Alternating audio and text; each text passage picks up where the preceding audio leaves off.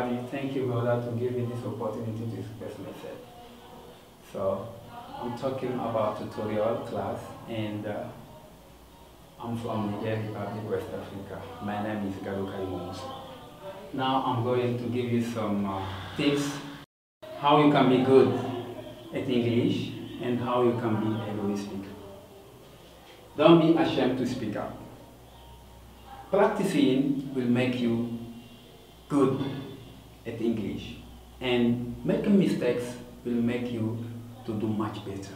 So find out a partner to speak with, and don't be afraid of mistakes, and don't be embarrassed. The next one,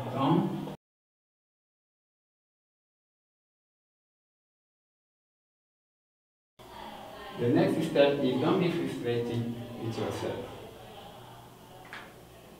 Remember that you are learning a new language, which is not your native one.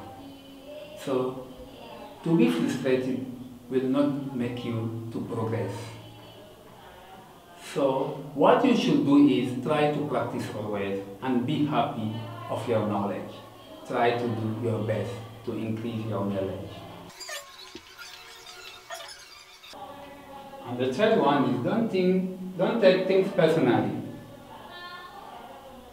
You are a beginner or not a native speaker. So what you are going to do is you should use some simple vocabulary words.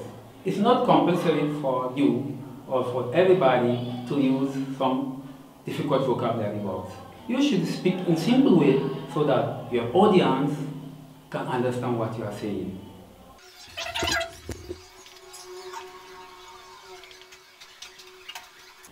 The fourth one is don't compare yourself with a native speaker. What you are going to do in this way is be happy with your level. You have worked hard to get that knowledge and that ability. Comparing yourself with somebody else sometimes will disappoint you.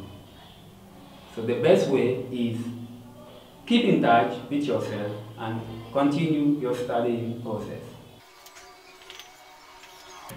And the last one is don't be arrogant. If you get fluent English, don't be arrogant. Remember, you have been at the beginning level before, and it took also time for you to reach that level. So you might be patient and nice toward other new learners if you cannot see or get them. So now we are going to talk about some motivation and how you can keep in good spirit. Frankly and honestly speaking, most of the students, they become sad when they cannot understand. But what they are going to do now is what? They should know there is no any benefit for having sadness into the heart. Sadness weakens the heart and diminishes determination and wanting to go forward. For this reason, be happy and be satisfied about your knowledge. Don't underestimate any skill that you get because you have worked hard to get that knowledge. Through that little knowledge, you get the huge one. So the important thing is you might know that English is a complete learning process. You might follow the process. And don't ruin your mind with worry. Don't ruin your victory with deception.